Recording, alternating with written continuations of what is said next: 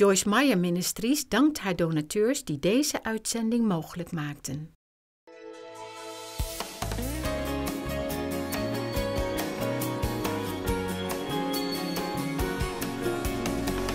Today I want to talk to you about how complicated life seems to have gotten. And just ask a question, was it really ever God's will for life to be so complicated? How many of you can say, no, that's not what God wants? Say, nah. How many of you agree life's gotten pretty complicated? You know, everybody's busy, stressed out. Stress is a multi-billion-dollar business now, trying to teach people how to be calm. Jesus said in John 10:10, and let's put it up on the screen. I quote this a lot, but I want you to see it. The thief comes only in order to steal and kill and destroy. I came that they may have and enjoy life, have and enjoy life, have and enjoy life, and have it in abundance to the full until it overflows. And I think that I can safely say that if you don't enjoy life on purpose, you probably won't enjoy life. Because Satan has filled the atmosphere with what I call joy suckers. They're out there everywhere. People trying to just drain the joy out of you. If life is complicated, then it's not going to be joyful, because complication kills joy. Well, is it really life that's so complicated, or is it our approach to life that is so complicated? I well remember when I was murmuring and grumbling and complaining about my schedule. No sane person could do all this. I'm just too busy. Everybody expects too much out of me, and blah, blah, blah. And the Holy Spirit just spoke in my heart and said, you made your schedule. If you don't like it, change it. So I'm going to say that to all of you today. You're the one that made your schedule and said yes to all the things that you're trying to do. If you want to change something, then change it. You're the only one that can change it. God did not intend for us to go through every day and at the end of it feel like it was a blur and have no idea what we accomplished, but whatever it wasn't what we set out to do that day. I know we all have things like that. So I'm going to talk to you about, I don't know, I think it's 7 different things. We'll see. Let me see how many. 6, 8. 8 different things today. Maybe, hopefully, prayerfully. And the first one that I want to say is that you have to make a decision to change your approach to life. Life may change, but if it does, it's more than likely only going to get worse. The more we come closer to the last days, the worse conditions may be in the earth. I believe God will take care of us. I don't think we have to be afraid. I think these are exciting times and great opportunities for believers to be lights in a dark place. But I do believe that we are going to have to make a decision to change our approach to life. The Bible teaches us that we are not to be conformed to the world. We're not to be like the rest of the world or buy into their system, but we are to be transformed by the entire renewal of our mind. So we need to learn how to think differently. Set your mind that you're going to enjoy your life, and set your mind that every time you are doing something, now listen to me, every time you're doing something and it begins to frustrate you, you are going to look for how you can simplify it. Did you hear me? Every time you're doing something and it begins to frustrate you, ask yourself, okay, how can I simplify this? Because as soon as you simplify it, you're going to be able to enjoy what you're doing. My husband is great at this. Dave just sets his mind and doesn't let things upset him. One day last week, he went to play golf, and when he got done, his car wouldn't start. And he was a good ways away from home. And I said, well, what did you do? He said, well, I called we got a little thing where you can call, and they'll come out and help you. And he said, I called them, but, you know, it was going to be about an hour before they got there. And And, you know, and of course, I would have probably been going, somebody's got to come and get me. I can't just sit here for an hour and get in the car, get over here and get me. Then it's like, I said, you know, well, what did you do? He said, well, I just figured if I'm going to be here, I might as well enjoy it. So he said, I got my golf clubs back out and went back up on the green. Just spent the hour putting golf balls and, you know, practicing this and practicing that. And, you know, we have to change. I mean, his car wouldn't start. He was where he was. So he can do one of two things. He can take a simple approach and say, well, this is where I'm at. I'm going to find a way to enjoy it. Or he can make his miserable situation even more miserable by handling it the wrong way. I really don't think much is going to change in our lives until we take some responsibility for the way we behave. We can learn how to have joy in any situation if we'll really make a plan to do it. Nothing about God is complicated. The plan of salvation is so simple that smart people miss it. For God so loved the world that he gave his only begotten Son, that whosoever believeth in him might not perish but have everlasting life. So simple. God loves us. We're sinners. We can't help ourselves. If we ask him to, if we believe in him and trust him and believe he died for our sins, we can be forgiven for all of our sins, and he will come and live on the inside of us. Our names will be written in the Lamb's Book of Life, and when our journey here on earth is done, we'll go to heaven to live in his presence for eternity. Who would not want that? But people complicate it. Religion is complicated. Jesus is not complicated. Amen? Prayer is simple. James 4:2 says you have not because you ask not. Faith is simple. Trust is simple. I can't do it, but God can. Come as a little child. Letting go of the past makes life simple.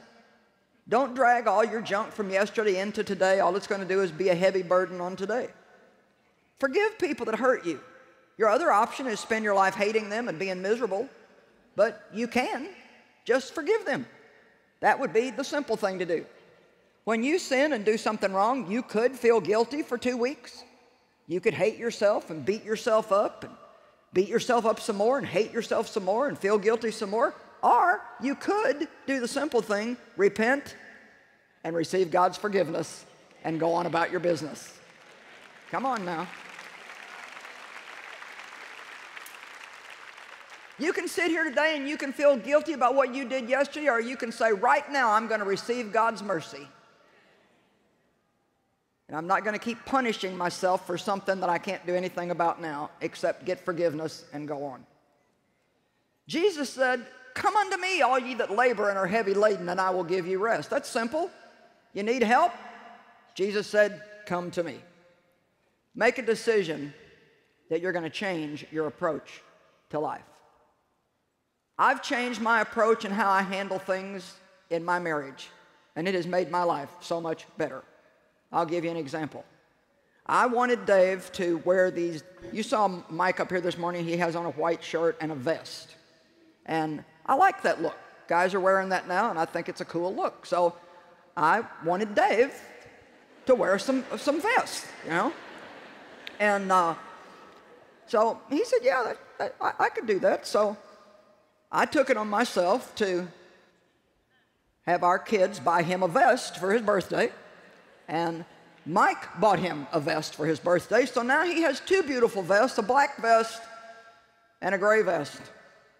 And I even helped him pick out a couple of shirts that would go good with his vest. And I said, bring your vest this weekend and wear it on Friday morning when you're speaking. That's going to really be a cool look. I like that look. So he comes out on Friday morning. He's dressed and he comes out and he's got on the same kind of thing he always wears. And I said, where's your vest? He said, I don't like it. I'm not wearing it. Okay, so now I started to go there. How many of you know what I mean?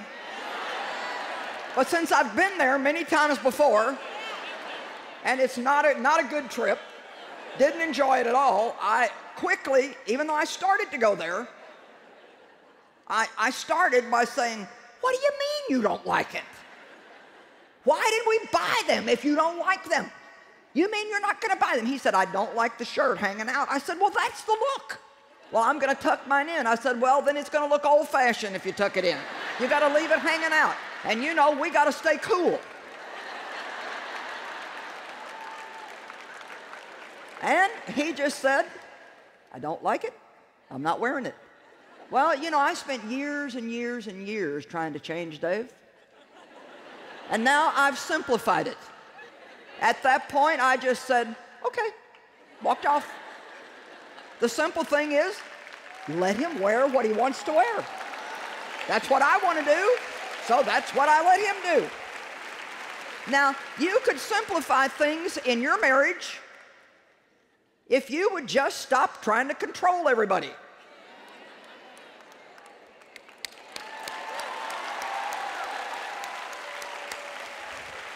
I figure if he don't want to be up to date and in style, that's his business. How many of you think Dave would look good in a vest? Come on.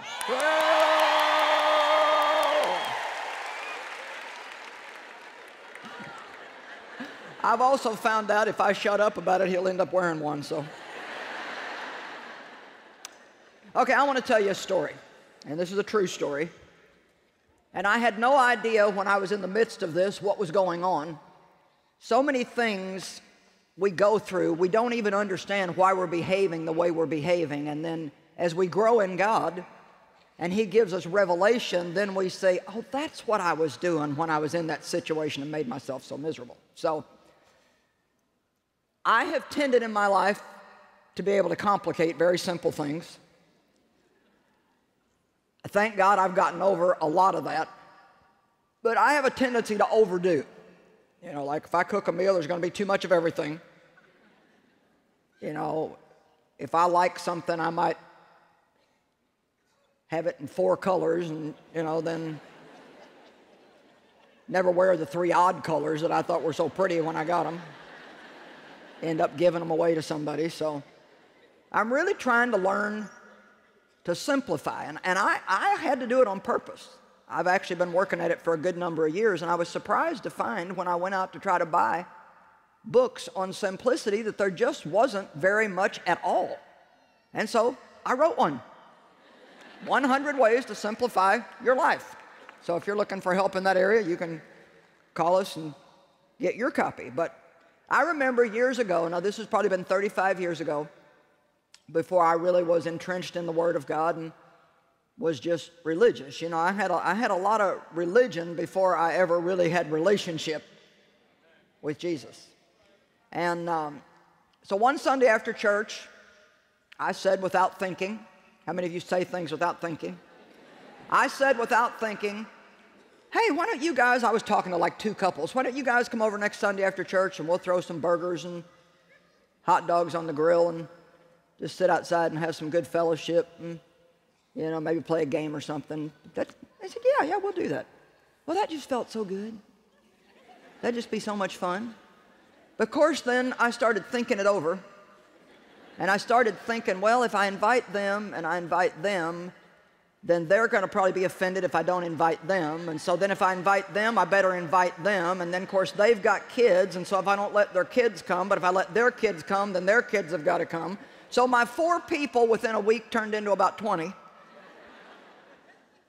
My hot dogs turned into steaks I couldn't afford. Had to make potato salad, and that was an all-day thing. You know, the potato chips wouldn't do. Had to get to potato salad now, and it had to be homemade.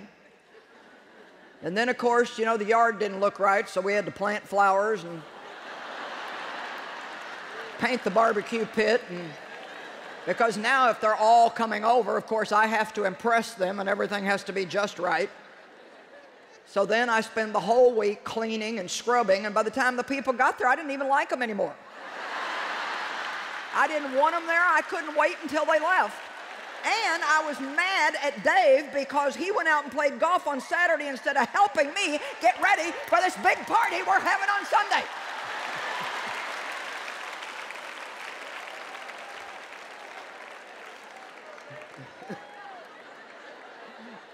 Now you're laughing because you get it, don't you? All right, let me tell you what I did wrong. First of all, I wanted to impress people.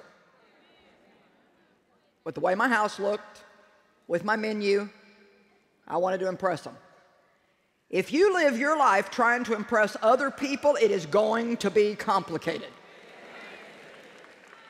The only way that you can get rid of complication in your life is to fully be your wonderful self and live to impress God and God alone, and not be overly concerned about what people think. I worried about what people would think. That was my second mistake. I did things I could not really afford to do. I couldn't afford the steaks. Dave and I were on a very, very, very tight budget. We had to believe God every month just to pay our bills. And here I am out trying to buy steaks to feed people that I didn't even want to be at my party to start with. That I only invited because of what they might think if I didn't invite them. Is anybody where I'm at? I invited too many people to be able to enjoy the party. I invited them for the wrong reasons. I wore myself out by overloading my schedule, doing things I really did not have to do. I blamed Dave for not helping me relieve the pressure that I alone had created. The result was I had a miserable week. The answer was I should have simplified my approach. I should have kept it to, hey, why don't you four come over next Sunday? We'll throw some hot dogs and hamburgers on the grill. I'll make some iced tea and we'll sit outside and have fellowship. That might have been nice. But no, I had to complicate it. So I want to encourage you to start looking at areas of your life. Matter of fact, you should take some time, maybe no later than Monday, have a little meeting with yourself and sit down and just think about your life and how you approach things and what is giving you so much stress, what is frustrating you, and ask yourself first, what am I doing that is not bearing any fruit at all in my life, that frustrates me all the time, that I could just not do anymore? How many things am I doing for wrong reasons? I'm doing them because somebody else thinks I should, and I don't even feel like God wants me to do it, but I'm doing it just to keep them happy. How many things like that am I doing? And get out your pruning shears and start cutting some things off of your life, and pretty soon you'll have a little bit of sanity in your schedule. Learn how to say no to some things. Be brave. Don't live your life being concerned about what other people are going to think. Live before God and live to make Him happy, and I can tell you that He is not thrilled with our rushing around, being frustrated all the time. And when you're frustrated all the time, then you usually lose your temper, and so you end up grouchy with everybody, and you don't understand how anybody can expect you to do all of this stuff that you're doing in your life. God, you just have to do something. I just can't live like this anymore. Okay, so if you've been crying out to God, we'll just believe that He's speaking through me today and telling you what to do. Amen? I've been busier than usual lately. I've just had a lot going on. I've done 3 conferences like this in the last 6 weeks, and just a lot of things right now. So I've been going a little faster than I should, and when you go faster than you should, you really end up doing some really foolish things, some silly things. So one day, a couple weeks ago, I was getting ready to leave my house, and you know how it is when you're hurrying, you forget this, forget that, you go back and get sunglasses, go back and get, so last thing I did was take the dog outside. She did her business, came in, she got to have her treat, so I got her doggy treat out of the bag and I put it in my mouth instead of hers.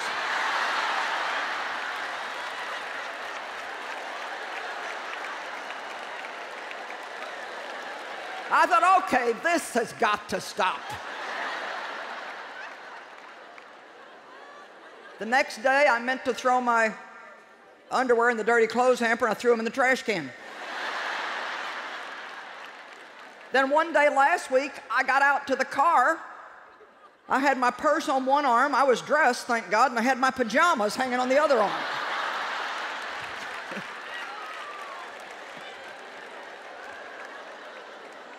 So if you don't need to hear this message today, I'll just preach it to myself because it's obvious I need it.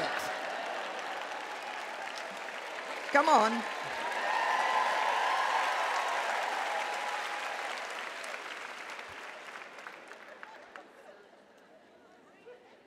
simple things are beautiful. Really beautiful. And you know, when you look back at some of the things that have meant the most to you in life, it's not the vacation that you went in debt to go on, that you crammed with so many activities that when you came back, you were grumbling for 3 weeks about how tired you were from your vacation. That you didn't even really enjoy after all, even though you are now in debt trying to pay for it. But the things that you remember the most are the simple things. Something one of your grandchildren said to you that just made you laugh, a belly laugh for 10 minutes, or something that, some wonderful thing that one of your children did that just made you feel so special.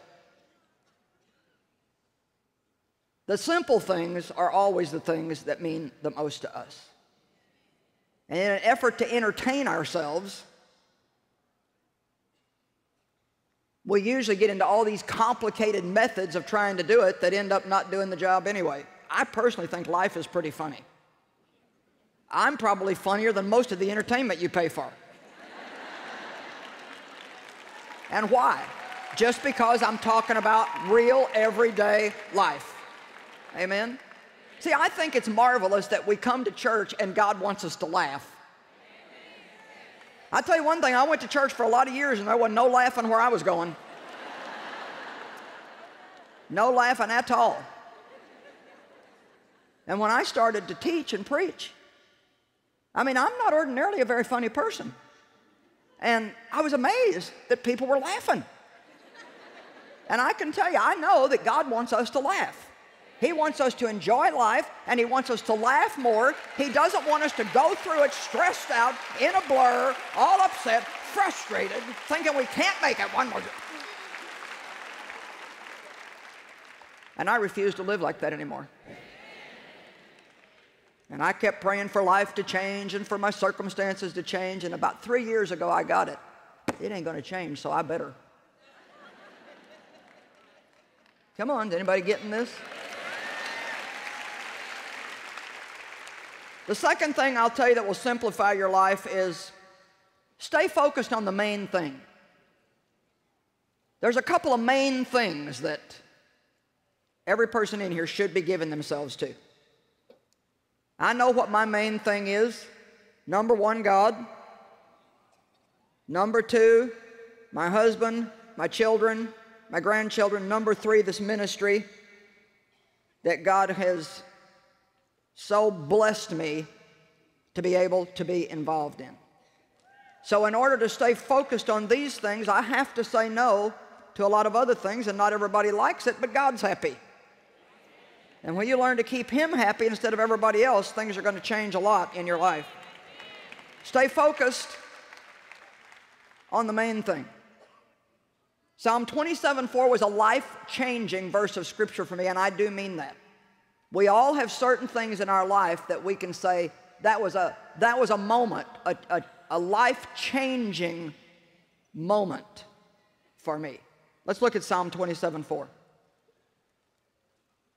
One thing, and by the way, the word simple means one.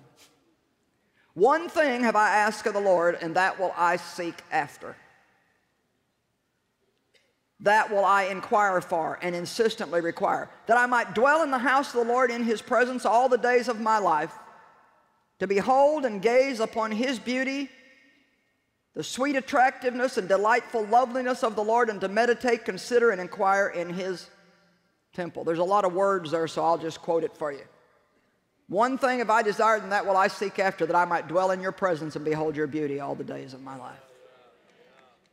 The one thing that God told Martha that she was missing that Mary had was putting Him first. He said, that's the one thing that's needful. And so I might as well just tell you now, if you have no time for God in your schedule, then you might as well forget ever having any joy or peace. Nothing in your life is going to make any sense. And God won't let it make any sense, because He is a jealous God, and He's jealous of all the other things that we think are so important that we have to do, that leaves us with no room for Him. Stop trying to work God into your schedule and work your schedule around God. Amen? Put Him first. Do it first before you do anything else. Seek ye first the kingdom of God and His way of doing and being. And all of these other things will be added unto you.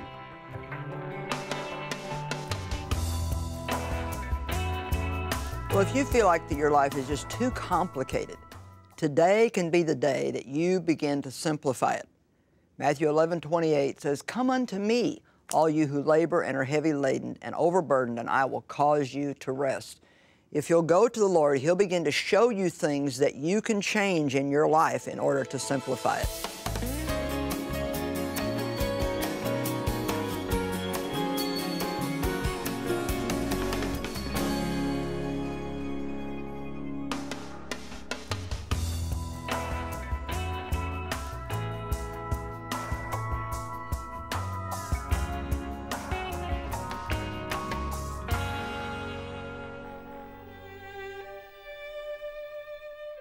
Women in Albania are taught to be silent and not to speak out.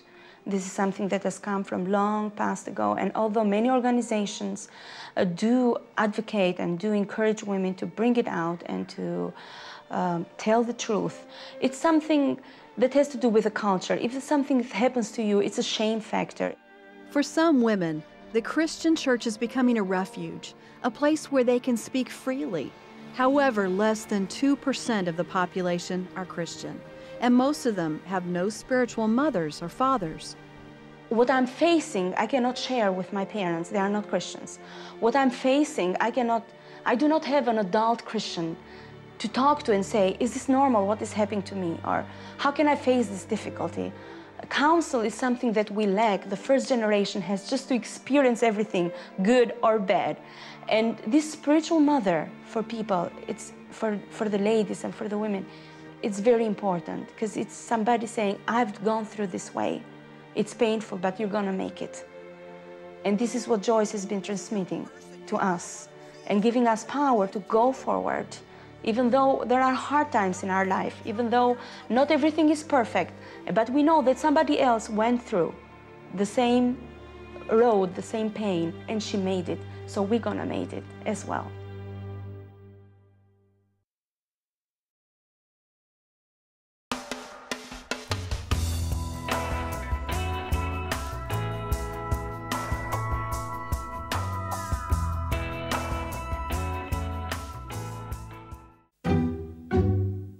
The freedom from bad habits lies in filling your life with one good habit after another. First, we form habits, and eventually they form us. The Bible says that we overcome evil with good. And with God's help, I believe that you can put an end to the struggle and discover a new level of success in your life.